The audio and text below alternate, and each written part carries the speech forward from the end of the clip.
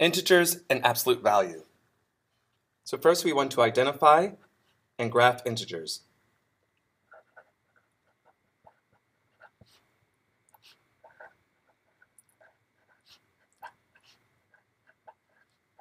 So it's helpful to start with the number line.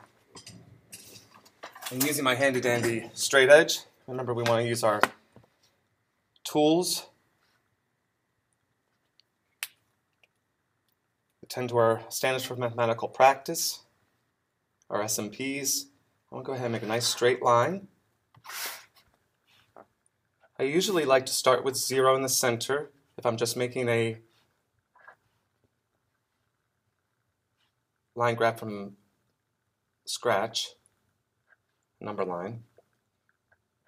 And I'm going to go a couple units in each direction.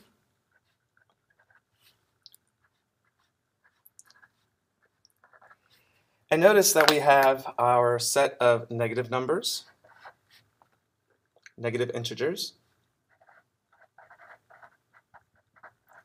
and we have our set of positive integers. And while 0 is also an integer, it's neither negative or positive. Okay.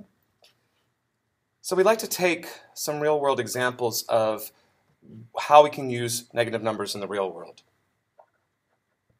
So for example,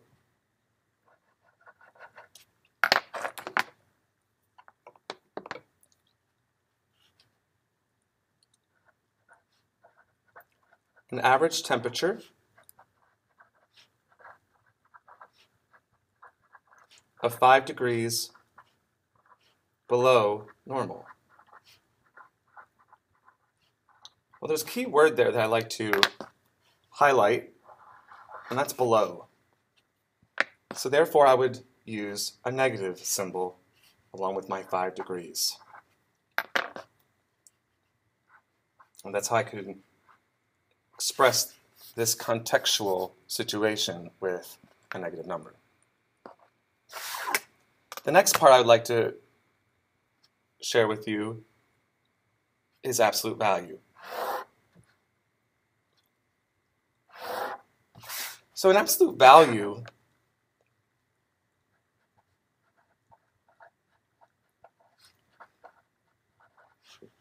which uses these symbols, all right, they're straight vertical lines, they're not parentheses, so make sure you understand that difference. What these do is it's basically asking what is the distance of a number from 0. That's really what that's saying to do. So let's draw another number line.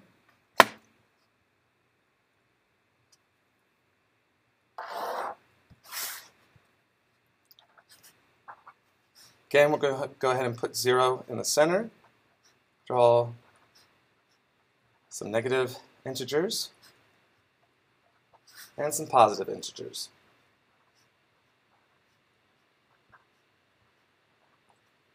So notice from 0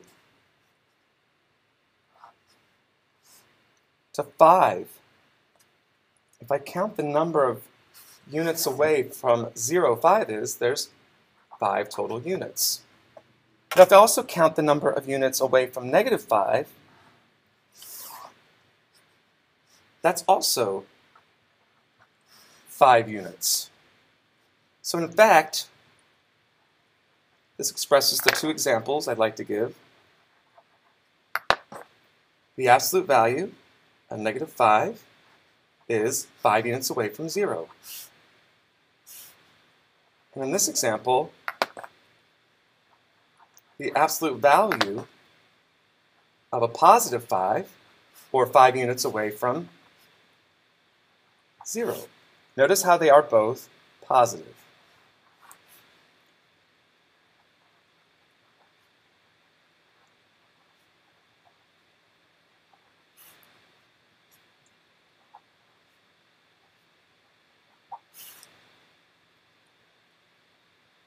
So a final example is that we can apply this understanding to a math problem. So here's an expression where we have negative 5 minus 2, the absolute value of 2. So absolute value of negative 5 minus the absolute value of 2. Well, the absolute value of negative 5 is 5. We make sure to copy down our negative sign, or minus sign rather, and then the absolute value of 2 is 2. That minus sign right there is not what was in here, and it's not the opposite of this. It's the subtraction symbol. And so therefore our answer is 3.